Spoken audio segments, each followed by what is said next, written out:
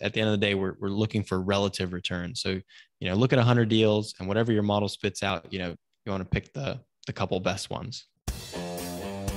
Hello and welcome to Pillars of Wealth Creation, where we talk about creating financial success with a special focus on business and real estate. I'm your host, Todd Dexheimer. Now, let's get to it. Hello and welcome back to Pillars of Wealth Creation. I'm your host, Todd Dexheimer. With me, excited to have Rob Beardsley. Rob, how are you doing today? I'm good. How are you? I'm doing excellent. A little bit about Rob. He oversees acquisitions and capital markets for Lone Star Capital and has acquired over $100 million of multifamily real estate. He's evaluated thousands of opportunities using proprietary underwriting models and published the #1 book on multifamily underwriting, The Definitive Guide to Underwriting Multifamily Acquisitions. So with that said, Rob, welcome to the show. Thank you very much for having me. I'm excited. Yeah, man. Why don't you dive in a little bit more? Talk to us about kind of your background. How did you get into what you're doing? Where'd you start before that?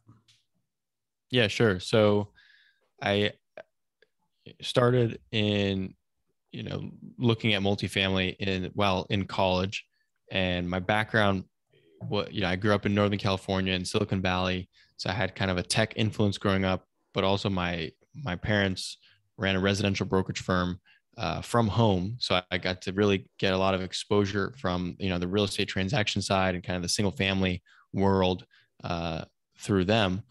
And so it all kind of came together. As I was in college studying computer science, I was looking and kind of thinking about, okay, well, how do I actually make money? How do I invest my money? How do I produce cash flow and things like that? So it just really circled me back to real estate. And then, because of my family's background in single family, it really was a natural progression, but somewhat of a paradigm shift to look at multifamily, right? On the one hand, multifamily, it's kind of like this big commercial asset. And, my parents, only had done, mostly brokerage on the single family side and, some small flips, smaller flips and stuff on the single family side. So, thinking about owning multi-million-dollar property on the multifamily side and hundreds of units, and rather than just one unit, big changes. But because of that kind of foundation of understanding single family, right? It's not a very difficult thing to transition to, or to at least wrap your arms around, the business model. So that's where what I latched onto is multifamily. Started researching and networking and getting involved in the space, and definitely with the help of lots of people, my family, met a business partner, mentors, was able to kind of come together and put our first deal together.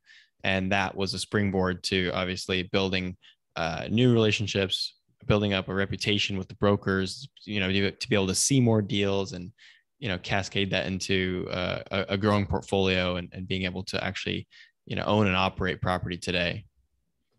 So were your parents obviously in the real estate, that was kind of a little natural fit, but as you said, single family, multifamily, some similarities, but quite a bit different, especially when we're talking large multifamily, and you're not buying duplexes, you're buying large multifamily. So difference, do you think was it an influence? Was there some of that, hey, what are you doing? Like, why don't you come on the single family side? Like, how was that kind of conversation where you're like, hey, I'm buying these big apartment buildings? Was it like, well, what are you doing? Maybe you should do some single. How did that conversation go?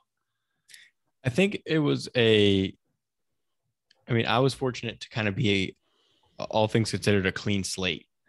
I didn't have any preconceived notions, and I was too naive to really know or think that what I was doing was so difficult, which it was. It was really hard, and it is still really hard.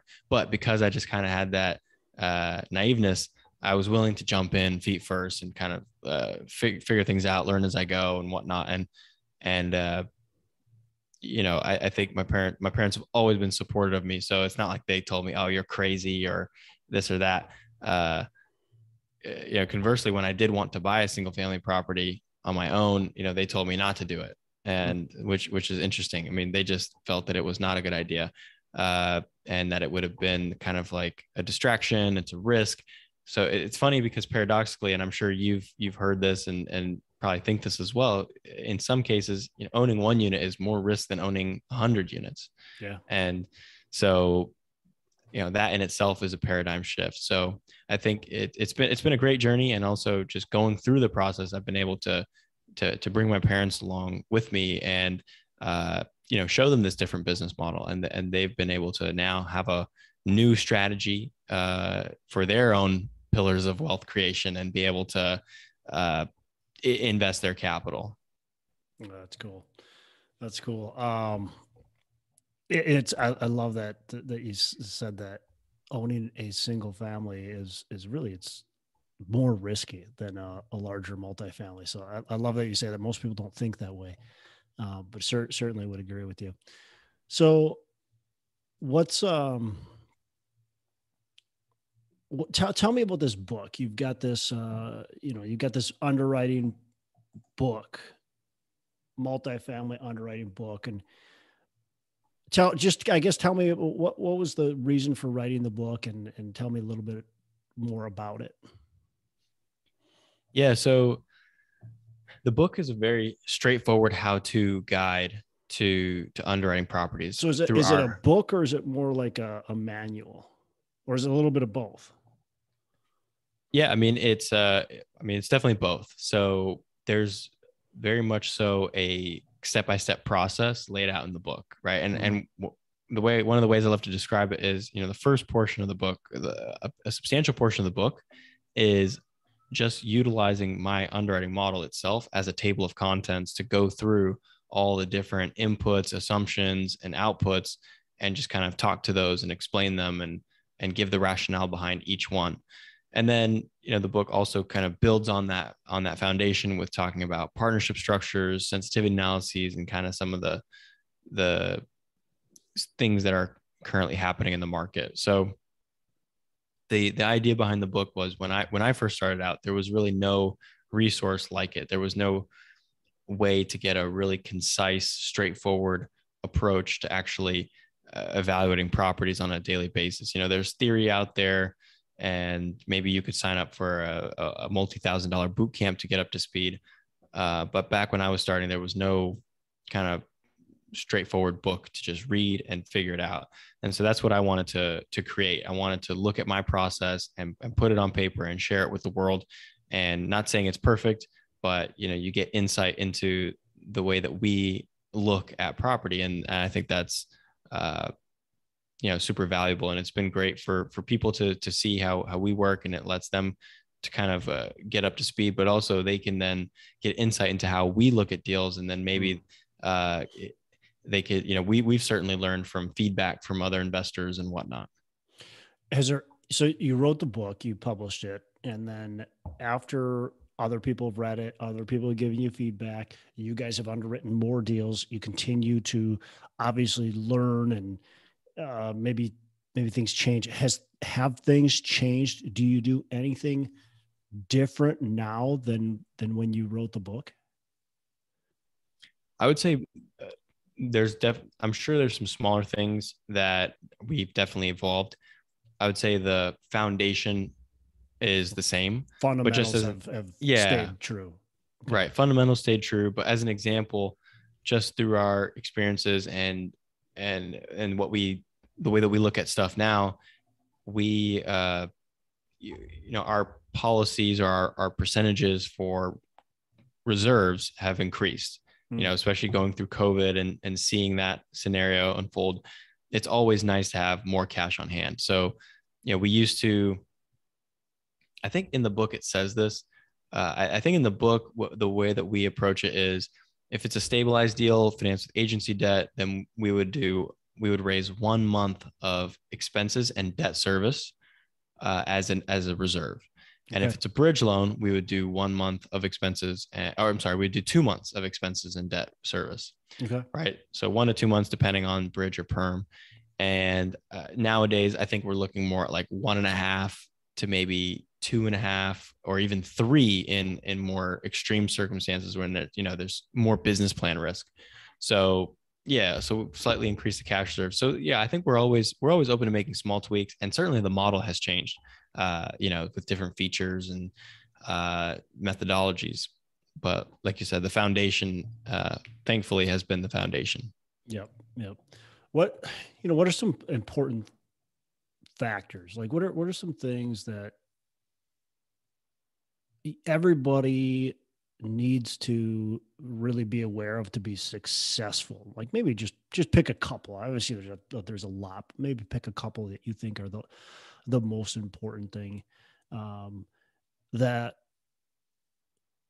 maybe people get hung up with, or you just think that if you're going to do this and you're going to do it right, you need to know this. Yeah, so I would say, when talking about actually modeling and looking at a potential acquisition and the business plan, I think people are typically over optimistic as to how fast they can go, how fast they can do the business plan, right? Yeah. They think, oh, year one, boom, stabilized, rents up, done. But there's a lot that can happen. And so we've experienced firsthand where you might have, issues on takeover, you're dealing with collections, you're dealing with higher than anticipated vacancy and things like that. So that's of course why it's good to have more cash on hand, and also just budget for that in your stabilization timeline and your initial takeover and whatnot. So I think that's one thing. It's not the worst mistake in the world, because in the end you might get to where you want it to go, but it just might take a little bit longer, and you might actually have a little bit less cash flow than anticipated and whatnot. So long as you actually get there and make it, it's not so bad to just have a delay.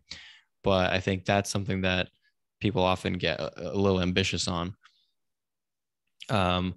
Another thing would be just making sure that the asset, the strategy, and the business plan all match, and all of those match with your debt.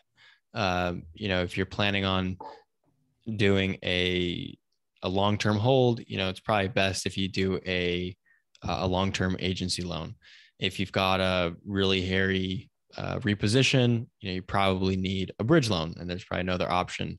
But you want to be smart with that bridge loan and make sure that the leverage is right, and make sure that the deals projections actually are there to support the bridge loan, and the bridge loan is not too much risk for what you're getting. So I think that's really important, is on the debt side. Debt, in my opinion, makes up the greatest source of risk for these deals.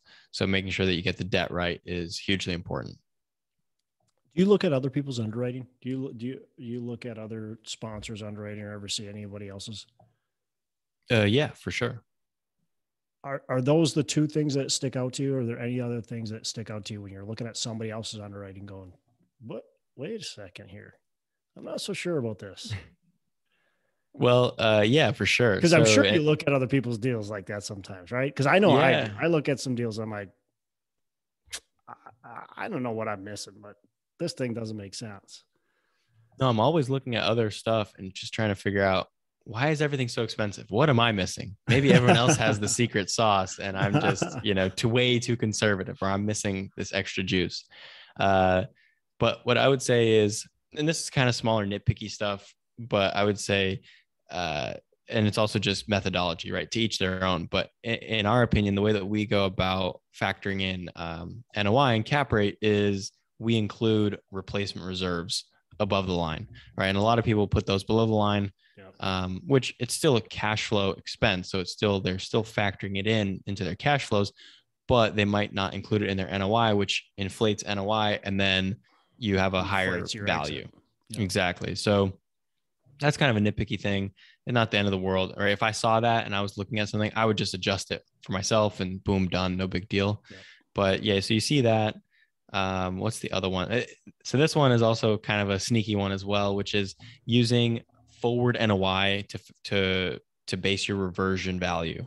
And that's kind of a fancy way of saying, if you're planning on selling in year 5, some people use year 6 NOI. So they'll grow NOI by some factor into year 6, and then they'll use their exit cap rate, and boom, now they've got a 3 to 5% higher sale price. And not a huge deal again, but it's just another way to kind of push and squeeze.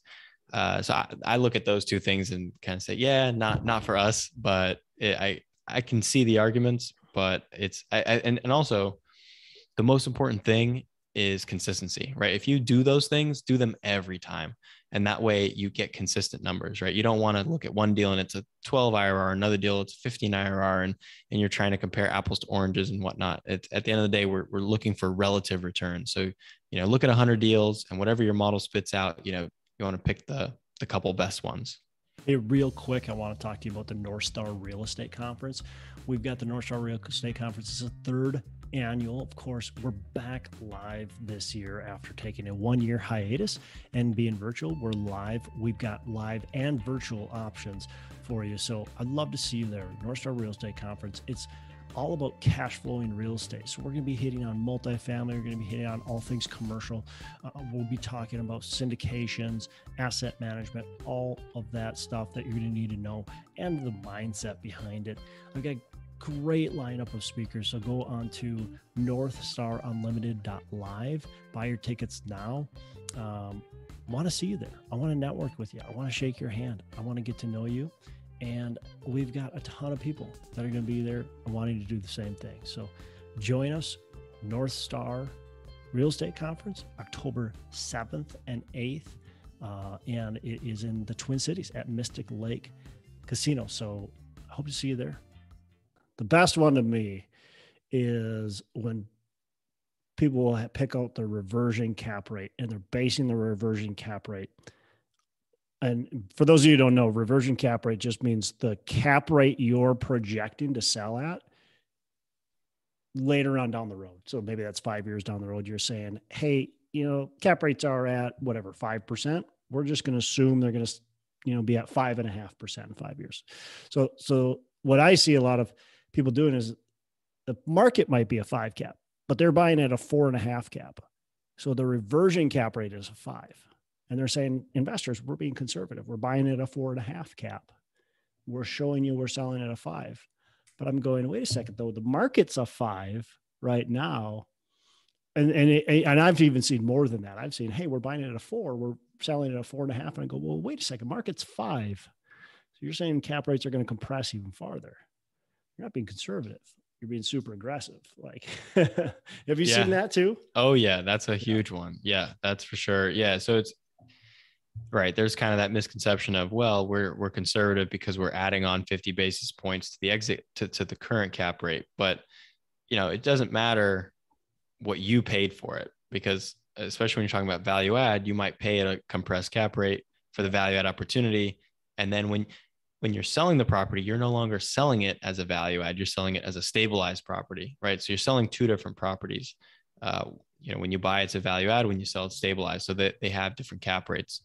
So yeah, that's a great point for sure. You have to identify, you have to be in the market enough to know what the market cap rate is, irrespective of what you're paying for the property, and then figure out whatever premium you want to add to that current market, right? Like you said, if the current market's 5, maybe you want to add a quarter point, maybe you want to add a half a point, maybe you want to add a full point. That's what, that's up to you, but it should be based on the market and not your going in cap rate. Yeah, I agree. It needs to be based on the market. If you're in a very competitive, very tight, very nice growing market, you can definitely be a little more aggressive, and you don't need to probably do add a whole point onto it. But if you're in a more of a slow market, traditionally is sold at higher cap rates and are just compressed because of what's going on in the market today, you probably want to push that a little bit. So you got to really look at where you're at, and even within the market, within the sub-market, C class, B class, A class, all that you got to consider. Let's talk about your business and what you're doing, how you're growing it. So what are you guys focused on right now today? What kind of properties, value add, what kind of things are you focused on? Yeah. So historically, our favorite types of deals have been the heavier lift deals. So I like it. Love it. Yeah. So, high vacancy, deferred maintenance, bad management, low rents, all that kind of stuff. That's what really gets us excited, because I think those types of deals on the margin are, potentially less understood, or that requires more analysis and due diligence. And that's where you can get superior results. So that's what we really like. You can And we've also been get stuck if you have no clue what you're doing. You can also, yeah, it's bottom line, you're taking more risk, and risk is not always a bad thing, right? It gives you the opportunity to do something good, but it can also hurt you. So with that being said, there's been, as you know, more and more competition, and prices have gone up. And so the competition for those types of deals has increased to the point where in our opinion, for 9 times out of 10, it doesn't make sense to pursue that deeper value add because of all the risks baked in and the high price. So what we've, it's not a complete pivot away from it. We still look at those deals. We'd love to find one, but we've been focusing on taking less risk, buying quality assets, buying durable, growing cash flows, and then financing long term. Right? We've before we were doing all our deals on bridge loans. Now we're pretty hesitant to do bridge loans, and we're really preferring to do 10-year agency debt. So that's how our strategy has changed, and we're really looking at buying deals with great input, like I said, great in place cash flow, where if we can get 8% cash on cash in year one, that's a great start for us to like the deal, right? We still need some value add. We need some upside to be able to get to closer to mid-teens returns. But that's kind of the foundation for us right now. Why not bridge loans? I've been talking with a lot of people lately, and it seems like that's the flavor. Most people are saying, I'm now only doing bridge loans. I've heard that quite a bit from people as I used to never do bridge loans. Now that's the only thing I do. Why are you kind of the opposite? Why are you doing the opposite? Yeah, it's funny. It's a funny market. I remember back in 2018 when rates were rising and everyone felt like a recession was coming. Everyone thought you were nuts if you were to do a bridge loan. And so I remember doing some bridge loans at that time, and tons of investors were passing on our deals because we were doing a bridge loan. It was just a sticking point. And, everyone knows what happened late 2018, Fed reversed course and started lowering rates. And we didn't have a recession until COVID. And, those bridge loans have all went well. So, while I do love the product and it can be great for the right deal, I think, today we're seeing that overwhelming use of bridge loans not because they're trying to buy a transitional asset and optimize, for that. They're just seeing it as a cheap source of debt. They're saying, oh, well, I can get way more leverage and the interest rate's pretty similar, if not the same in certain cases. Yep. So that's why I think the flavor of the day is bridge. And hopefully the market stays hot and nothing bad happens. But the problem is if we do have a recession or credit market tightens, if you have a bridge loan and you haven't created enough value to be able to take out that bridge loan into a permanent loan, then you're stuck trying to go bridge to bridge in a tighter environment. And maybe you have to do a capital call because you're coming in with a new loan that's a lower loan to value. So those are some of the risks with bridge loans that we see today, which make us want to, focus on the in-place cash flow with agency debt. And the last reason I'll add is bridge loans aren't constrained based on in-place income, right? We can look at a property that produces very little cash, very little income, and we could still get a full leverage bridge loan, but you can't do that with agency. So that's kind of how people are getting around these high prices today, because lenders, permanent lenders, are doing a really good job of not getting too aggressive this cycle. They're sticking to their guns, sticking to their LTVs, sticking to their DSCRs. And that's what's keeping leverage in check on the agency side. But on the bridge loan side, there's not really too much keeping it in check. Leverage is high over there, and it's causing prices to go up, in my opinion. We've seen quotes that are 80% purchase, 100% of renovation, and interest rate right around 3% on bridge loans. Just amazing. Yeah, that's amazing terms. But like you said, it's great if things keep on going. It's not so great if you got to somehow get out of that thing, because now you're leveraged really high and there's no room for you to get out and go anywhere except doing a capital call. Right. And so it's hard to turn down cheap money.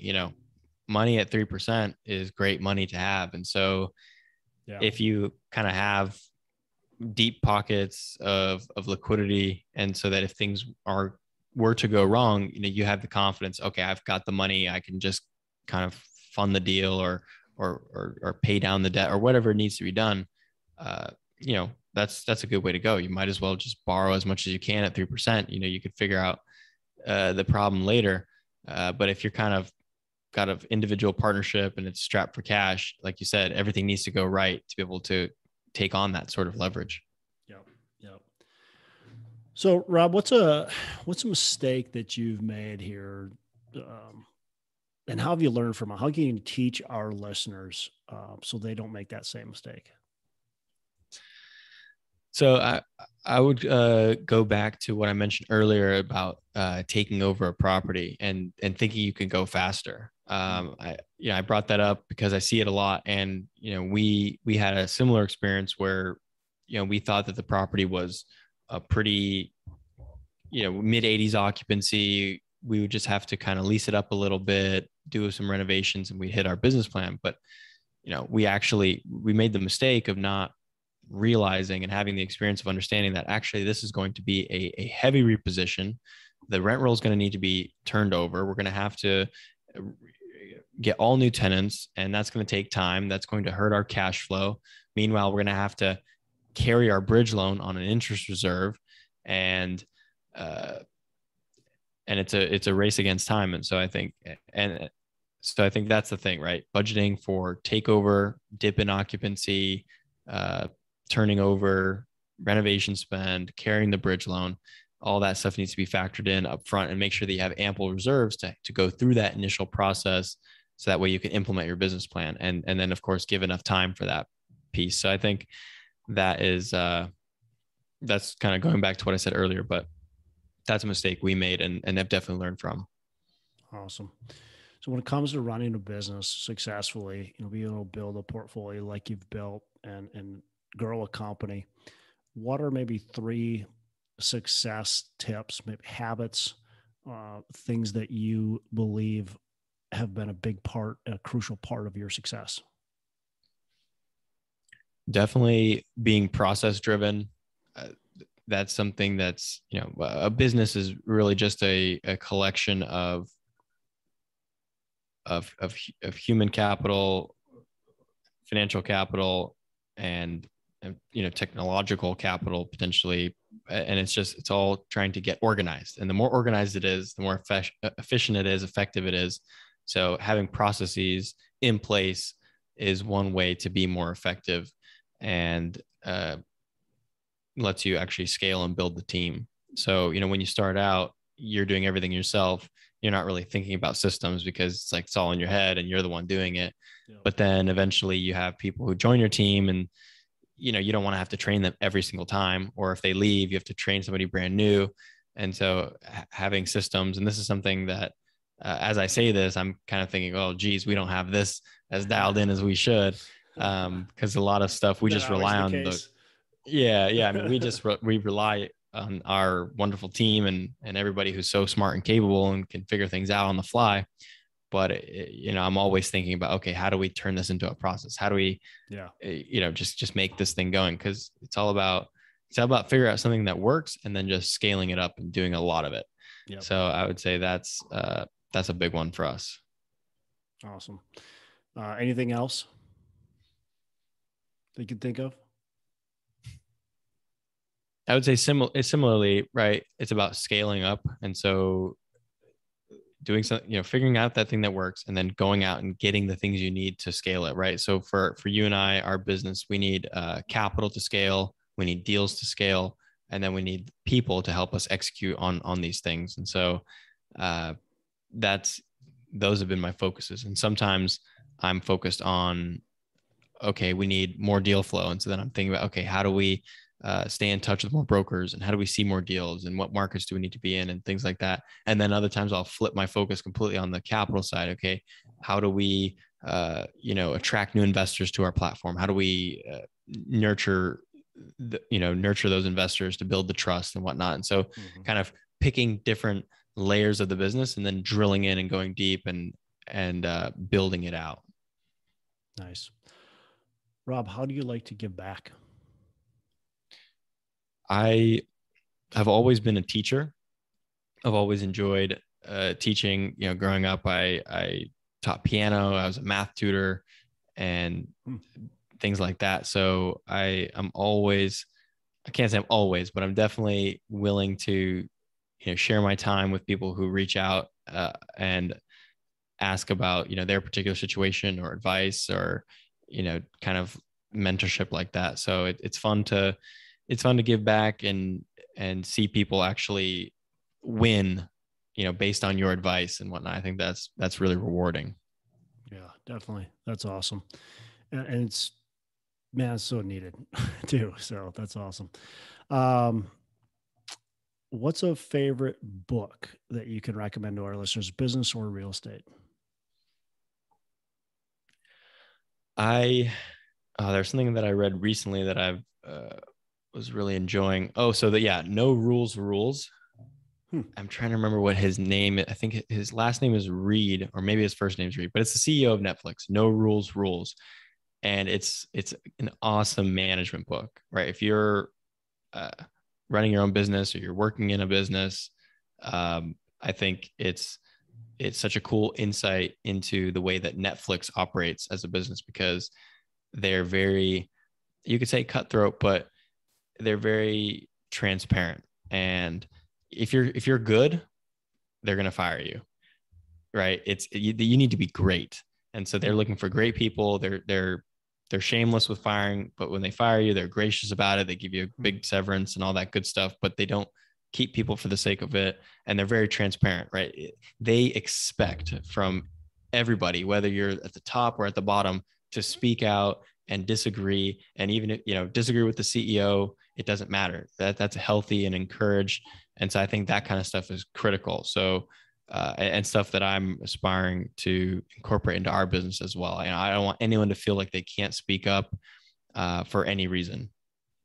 Man, that takes some courage to be willing to get rid of the good people in your Right. company, because you just think about it. I mean, there's a lot of bad people that end up, we own some assisted living. And so we have a lot of people that work for us, and man, I can't imagine just keeping you get nervous about it, but what it does, and we've noticed this with that side of the business, is that as we get rid of the bad people, the other people are uplifted and they start doing a lot better.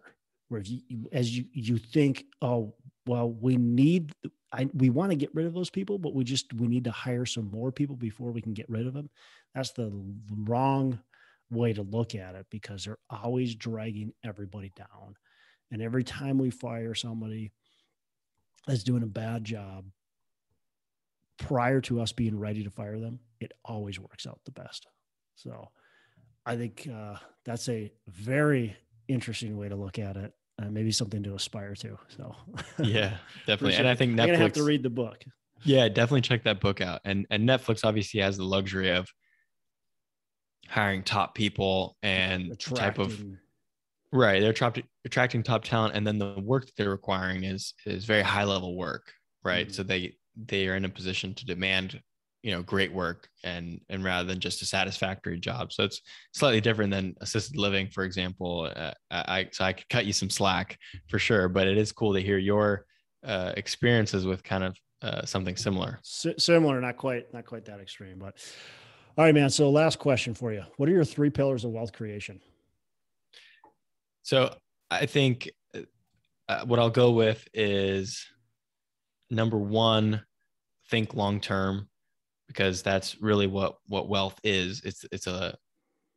At least the way I define wealth is, I don't define it as a paycheck. I don't define it as an income. I think of wealth as, this long range, big thing. And the basis of investing is foregoing the bird in the hand to hopefully get 2 in the bush. And that 2 in the bush is delayed gratification. And so thinking long-term is, thinking of Warren Buffett, for example, there's a lot of risk. The shorter term that you look at an investment, the greater the risk, right? If you take any investment, no matter how risky it is, and start looking at it from a really long-term perspective, a lot of the risks decrease or go away. Yeah. So that's really cool. Like one way just to decrease your risk is just to be really long-term. So that's really cool. And I think I've seen it. And then you just look at the data, people who just invest in the market and don't touch it.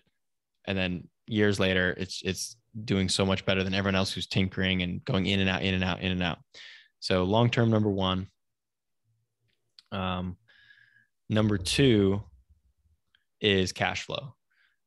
Any wealth strategy has to have cash flow, right? Because if you don't have some sort of strategy for cash flow, you're going to be put in a not good position. So yeah, and that's another way that I define wealth to begin with. I mean, I love the idea of having monthly checks coming from our real estate investments, right? And that is one way that I define wealth. So I think, long term plus the cash flow aspect, and then finally is tax strategy. Because if you're giving away too much in taxes, that's just going to really clip your long-term compounding wealth factor. So being conscious of tax implications and optimizing your portfolio for that is just a great way to supercharge your returns. Awesome. Good stuff.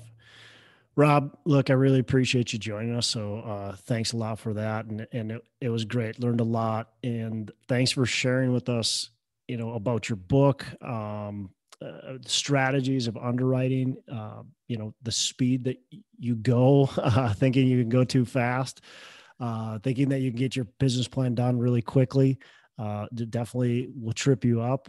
Also not having the right reserves, and making sure your strategy matches the debt. So that was great. And then, your 3 pillars, thinking long-term, cash flow, and the tax strategy. So all really good stuff. Appreciate you sharing with us, and you have a fantastic rest of the day.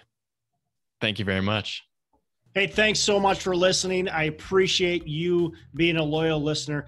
I would love to have you go on to our Facebook page and subscribe, give us a thumbs up, go on to iTunes or wherever you listen and give us a rating and review. Don't forget to subscribe.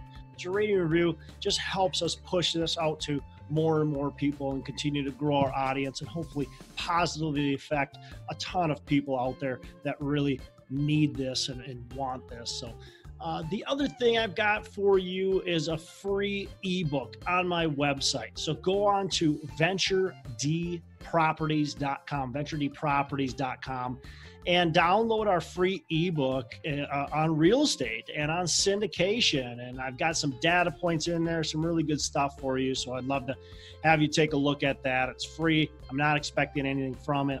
And also, look, if you want some help in multifamily, want some help learning, growing, getting your business off the ground, I would love to talk to you about what it would look like to work with me potentially and see if that's a good fit. So you can go to coachwithdex.com and check that out, and we can definitely have a call. Thanks a lot for listening. You make it a fantastic rest of the day. I'll catch you on the next episode.